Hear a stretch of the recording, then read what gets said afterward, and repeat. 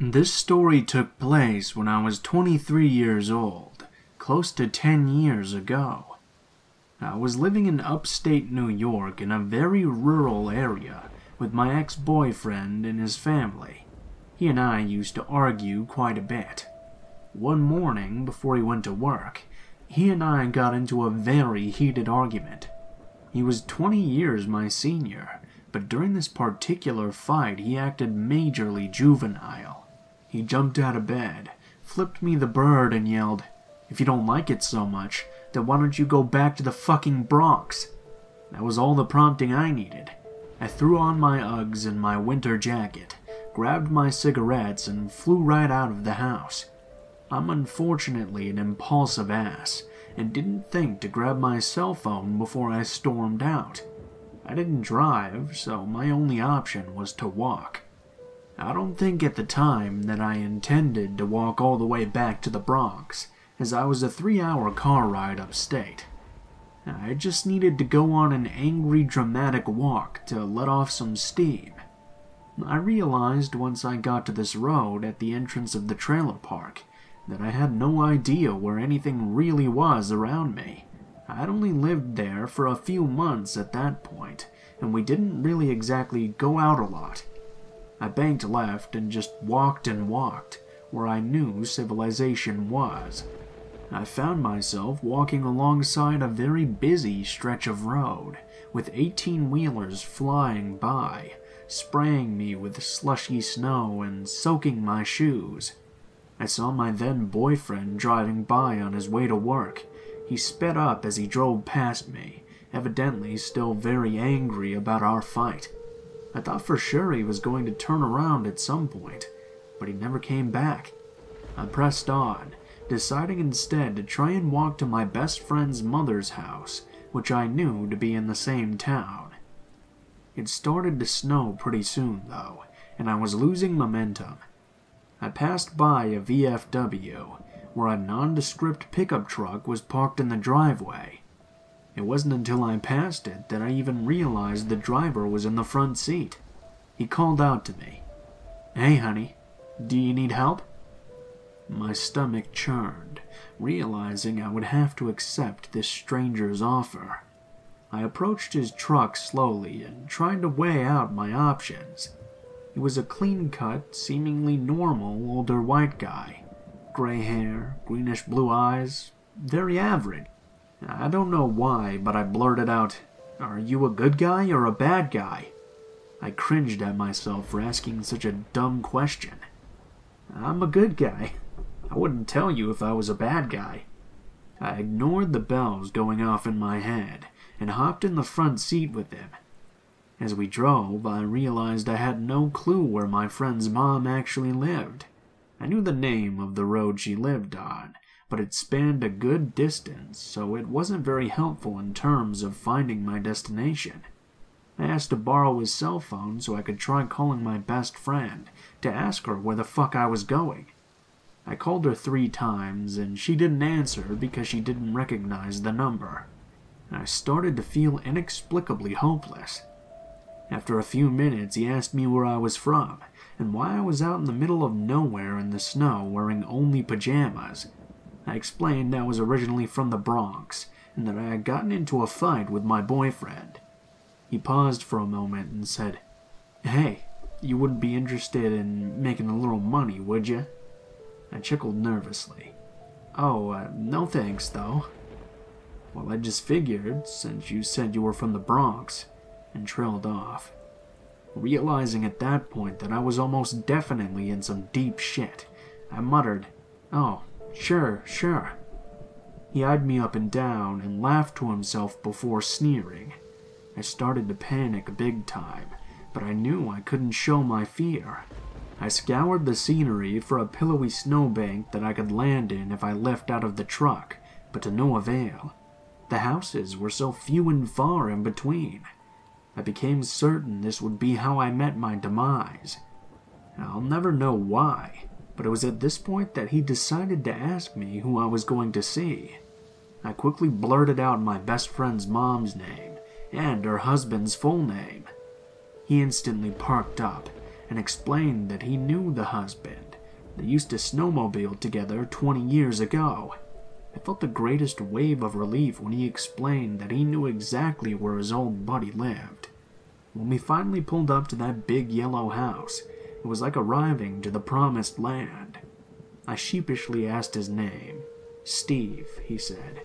He then asked mine. I gave him a fake name, spat out a bullshit thank you, and ran as fast as I could from his truck to the porch. I crashed through the front door and locked it behind me. I immediately started crying and running through the house, trying to find my friend's mom. I had awoken her from a sound sleep, but she didn't say a word upon seeing how shaken up I was. Once I knew I was safe with her, I explained everything. The fight, the fleeing, the weird guy and his sexual proposition. She listened, horrified and curious at the same time. She made me promise to never do anything so reckless again, and that if I needed her, to just call her. She told me she would ask her husband when he got home about this Steve guy, and find out more about him. I returned to my boyfriend's later that same day, and got really stoned to try and forget about the events of that morning. The following day, my friend's mom called me to tell me that Steve was a very dangerous person who her husband had cut off communication with years ago. The last he had heard about Steve was that he had been arrested for sexual assault. She then went on to point out how easy it would have been for him to hurt me and leave me just about anywhere on some lonely stretch of road. No one would even know where to look for me, not to mention I might not have even been found until the snow thawed out. Upon sharing this post with the best friend of mine mentioned in the story, she reminded me that I left out a super unsettling detail. When her mom called, she was able to tell me Steve's last name. One of the first results on Google with his name, plus the town's name, brought me straight to a registered sex offender website with a mugshot of him. His eyes looked cold and empty, and I realized that with him being on probation at the time, he would have been especially eager to not have me get him in any further trouble with the law. Her mom said it best when she told me that I must have some serious guardian angels looking out for me.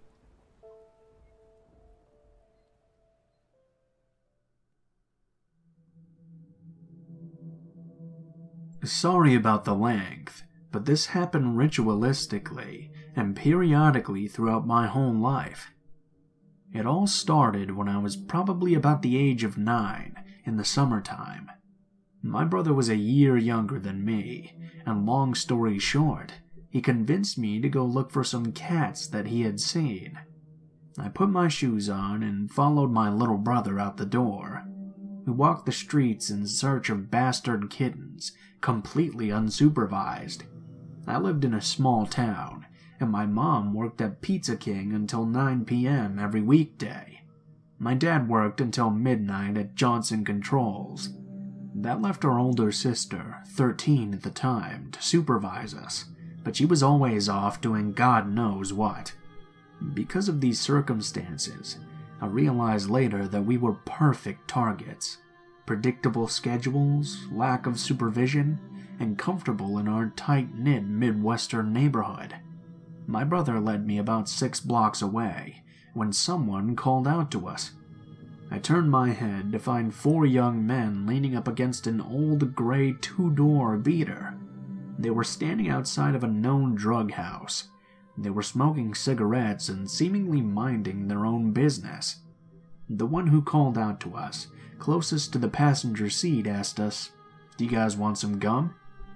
I stopped dead in my tracks, and my brother looked confused. They offered us gum? It was eerily reminiscent of our yearly stranger danger assemblies in the school auditorium. My brother and I looked at them for a moment, but then turned around and started walking back the way we came, saying nothing. They yelled at us to stop, and we turned our heads and saw the driver getting into his car quickly, the passenger pulling the seat up to let the other 2 in the back. As the engine started up, we both ran. We ran through the yard of a man whose lawn was always way overgrown.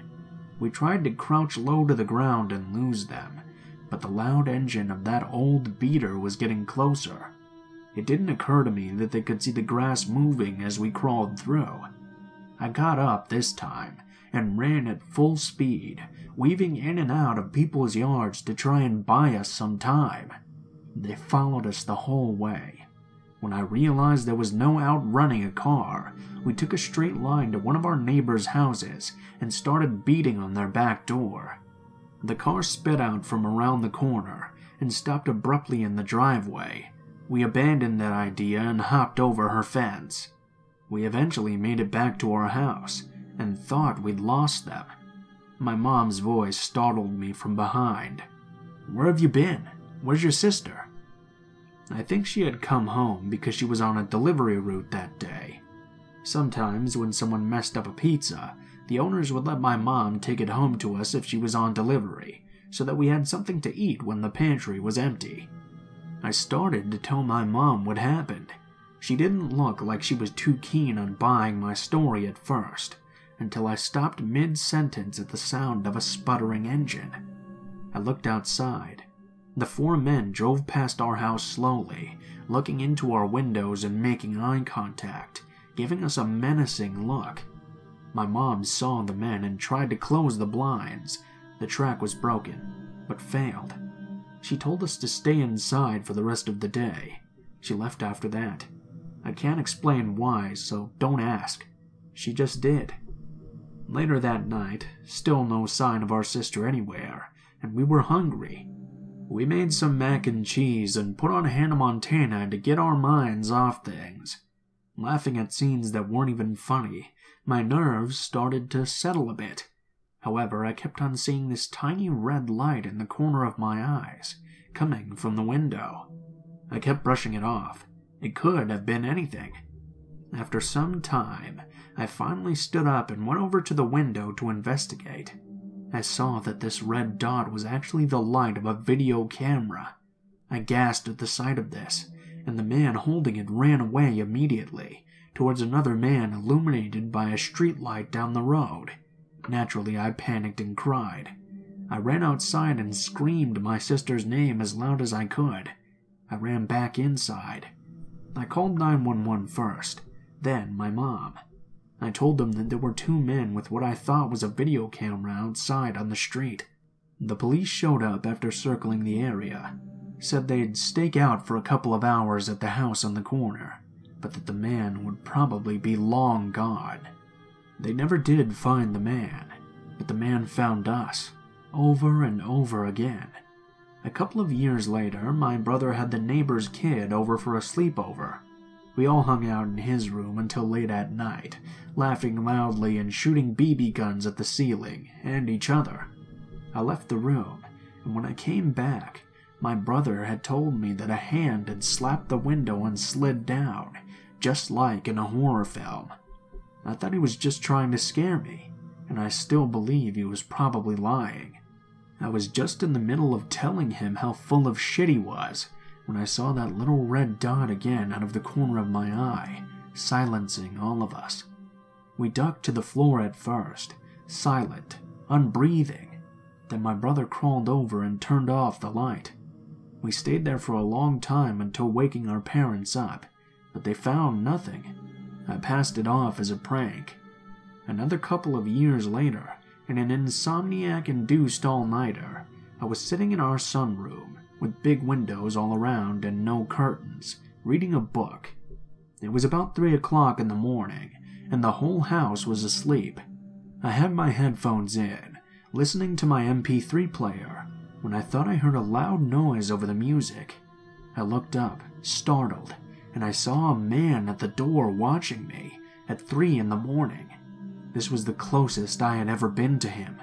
I froze and stared at him. He was about 6 feet tall. His hair was long and wavy over his eyebrows. It almost looked kind of like bangs or a comb-over without enough gel. He was wearing a white hoodie and long blue pants that nearly covered his shoes. He looked like an aged-up version of the man who had offered us a piece of gum years before. He had a blue digital camera in his hand, down to his side. He walked away casually, without fear or haste, maintaining eye contact the whole time. I followed him with my eyes, past the windows, and behind the only window that was concealed with blinds out of my sight. I ran inside and told no one. I passed it off as a sleep-deprived hallucination for months, denying the nightmares and cold chills. I finally came to the realization. This was the man I had seen years before, and I remembered something. That door's lock was broken. Those weren't the only times we caught someone outside our windows. It happened for years, and it almost became an odd fact of life. He seemed to be less interested the older I grew, though. It's strange because he always purposely reveals his presence to me instead of trying to stay discreet. He even showed his face to me that one night. It makes me wonder what kinds of pictures and videos he's captured, how long he would watch before making himself known to us. I used to convince myself that these were several unrelated instances, because it scared me more to think that one person had the capacity to invest so much time into us. It seems like an odd revenge for outrunning him years before.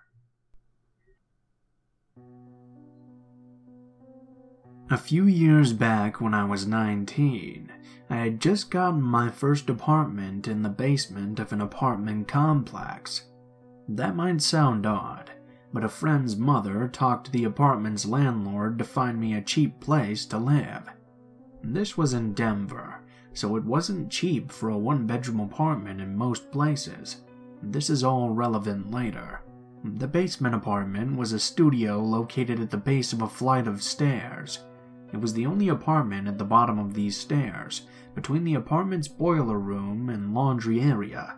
Even farther down a brick hallway with a screen door, and landing before you finally got to my apartment door.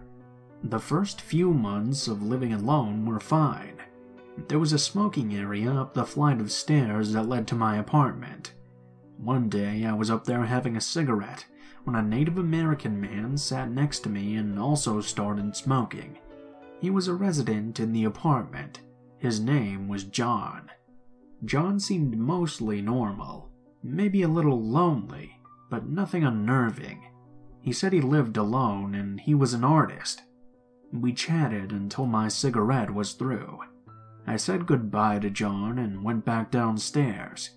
I would see John occasionally, smoking, as I was going to or from work. He always just said hi to me and never gave off any red flags, which makes all this all the more creepy. One night, as I was laying there asleep, I woke up to the sound of the doorknob to my apartment jiggling. It was like someone was frantically trying to break the lock. I got out of bed and immediately grabbed a knife from the kitchenette. If this had been a normal room in the apartment complex, someone would have heard the doorknob rattling, but my apartment was secluded on the subterranean level. I stood right next to the jiggling doorknob and said, "Hello? Who's there?" No one answered. I looked through the peephole, but it was way too dark to see. I said to the door in a loud and confident voice, "If you come in here, I will kill you." I was serious about it too. Back then I was pretty fearless and in a not-so-great mental state. Just explaining because some people questioned my reaction to this event. The jiggling immediately stopped. Whoever it was booked it back through the screen door, down the hallway and up the dark flight of stairs. I don't know if they thought I was asleep until then or what, but I think I scared them. I could see their dark outline going up the stairs through the peephole, but I couldn't make out the person's features. I made a mistake that night when I decided not to call the cops. I felt like it would be a hassle, and that it was probably just some drunk person causing a bit of mischief. My heart was pounding from the adrenaline, but I felt confident I could take care of myself, and I mostly put the incident out of my mind. About a week later, very late at night, at around 2 a.m., I woke up and realized the door to my apartment was wide open. I was in shock. I couldn't really process what I was looking at. I walked towards the door, wondering how someone could have just come and left while making no sound. I remember my heart was beating furiously, and it was difficult to breathe. Every footstep felt like I was walking further into a fatal danger zone. I examined the door. The doorknob had been completely removed from its socket. I don't know how he broke the doorknob out of there without waking me up. I've entertained many possibilities. Maybe he used a knife and carved it out. Maybe it wasn't fastened securely in the first place, and it just popped out on accident. But it held pretty sturdily when he was jiggling it the week before. I'm a fairly light sleeper, so I just don't understand how he could have done that. It still bothers me to this day. There was a clean hole where the doorknob was mounted to the door, and the doorknob was gone. I never did manage to find it. The kitchen knife I had threatened the intruder with the week before was lying on the ground next to my bed. Maybe I'd gotten up and put it next to me in my sleep. I don't know. It's all a mystery to me, and that's why this occurrence still bothers me so much. I just can't figure it out. A person had been in my room, possibly watching me sleep for a while, but they had left without doing anything bad to me. I'm lucky, I guess, but I'll never really know why. I bought a deadbolt for the door and had the doorknob replaced. Since people will probably ask, I did not call the cops. Like I said, I was in a very bad mental state. I didn't really have a lot of energy to care about myself, but that's besides the point. I was really on edge for the next few weeks, but nothing happened until a few weeks later, when the guy tried to break in again in broad daylight. He was doing his doorknob jiggling routine again. I looked out, and I saw this time that it was John, completely drunk. I know because I yelled at him, and he scurried drunkenly back up the stairs just like the first time. Apparently, he was known for having a bad drinking problem. After that time, the entire complex knew what he'd done, and the owner of the building urged me to press charges. I believe they also evicted John. I didn't press charges, however, for the aforementioned reasons. I moved out very shortly after anyway. Like I said, the unanswered questions still haunt me. What did he want? Was it him that broke in? Was it all just a nasty trick my own mind played on itself? I'll never really know.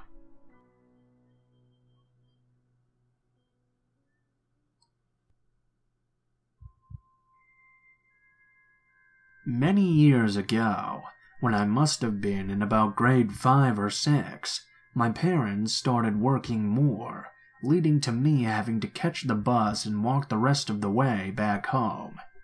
There was nothing bad about this, and I enjoyed the walks quite a lot too. I'd been doing it for about a year, and each day I noticed the same man parked in a driveway with his dark blue ute, and almost every time a cigarette in his mouth. I saw him 2 days in a row the first time, and thought nothing of him. A few days passed without me seeing him. Then the next week I walked past the house and his car was there with no one in it. I felt uneasy walking past it though, and as I did I noticed a camera poorly hidden away, just in front of the steering wheel. I pretended not to notice it, but in my head I knew exactly why it was there. For the rest of the week, that camera was there. At the end of the week, he'd sit in his car and check his watch as soon as I walked by. He was trying to figure out the time that I came past him. I wanted to take a different route home, but I couldn't really do much else, as the only way would always inevitably result with me walking past this house. For maybe a month, he'd be sitting in his car staring at me each time. I still don't know if he thought I couldn't see him, because he was really bad at being discreet. Then one day he was leaning on his car door. As I walked past, he said something along the lines of, "Hey mate, you need a ride home?" Obviously, I said no. He kept on trying to get a yes from me, but I never stopped refusing. I could tell he was getting mad, and he could tell that I knew too, so he calmed down and told me sorry. The next day, I see his ute drive up behind me. He slows down as he comes next to me and rolls down his window, asking me if I wanted to ride again. He drove off the first time I said no this time. It goes maybe a week or two without seeing him. After I thought I would never have to see him again, suddenly he drives past. He asked the exact same question, and when I refused, he just told me to get into the car. I said that I wasn't getting in, that he can leave me alone. He changed his tone a lot, and that's when he told me he had a gun. I lived in a small Australian city, and the chances of him having a gun are next to zero. It was easy to tell he was trying to scare me. He then played it off as a joke after I was unfazed, and leaned over to open the door. "Get in, mate. It's much better in here than out there where it's hot. I've got air conditioning. It's 38 degrees Celsius outside, you know. You probably know all about stranger danger and all that, but I promise that's not who I am. Hop on in." I remember that word for word, and it scares me to think of that to this day.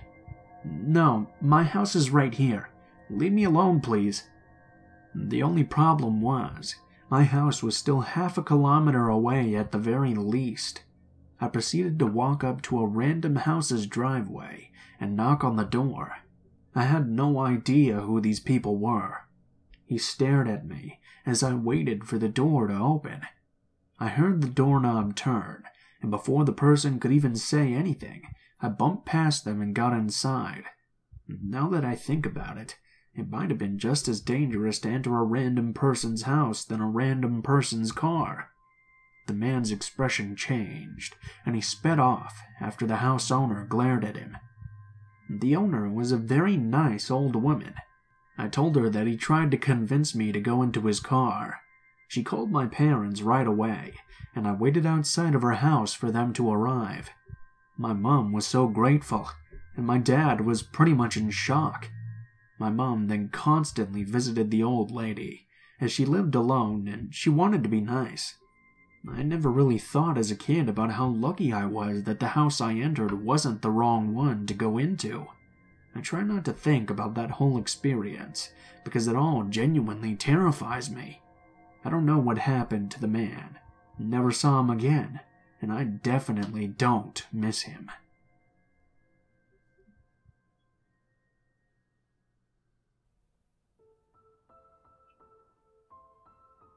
What is up, guys? Blue Spooky here, as always. Thank you guys so much for watching, especially if you made it this far to the end of the video. I hope you guys are enjoying this sort of daily upload thing. I'm trying to upload as much as possible while I still have the time to, mostly because I find it fun and there's not much else to do while COVID is around, so I hope you guys are enjoying that. If you guys liked the video, please be sure to like, share, comment, and subscribe if you feel so inclined. These stories were all submitted to me through my email by subscribers. If you guys would also like to submit stories for me to read in the video, please be sure to take a look in the description below. It will have links to all my social media, including my Facebook, Gmail, and Twitter accounts. You can go ahead and send me a message on any of those, and I'll try to get back to your story as soon as possible. If you do decide to send in a story, please be sure to include as much detail as you feel comfortable with, so I can make it a nice, healthy, long video. Also, please be sure to include in the tagline what the name of the story is if it has one, the theme of the story if it has one, and how you would like to be credited in the description of the video the story appears in. Also, make sure you use proper grammar and spatial paragraphs and all that stuff, because it's kind of hard to read wall of text submissions. If you guys are new to the channel and you like this, I have two other channels, one where I do disaster documentaries, and another one where I do true crime videos. I do both of those once a week. You'll find links to those in the description as well. Those are called Mr. Blue Skies and Darkest Hour, respectively. Special thanks to my artist. His links to his social media will be in the description below. He does all of my artwork for this channel, and he does the thumbnails as well. If you like his art, so you can check his social media out, and he'll be able to get you something real cool if you're in the mood for that. If you guys are curious about the music, it's listed in the description below in the order which it appears with links to the artists. Other than that, I think that's pretty much it for now, guys. Thank you guys so much for watching, and I hope you guys have a great day.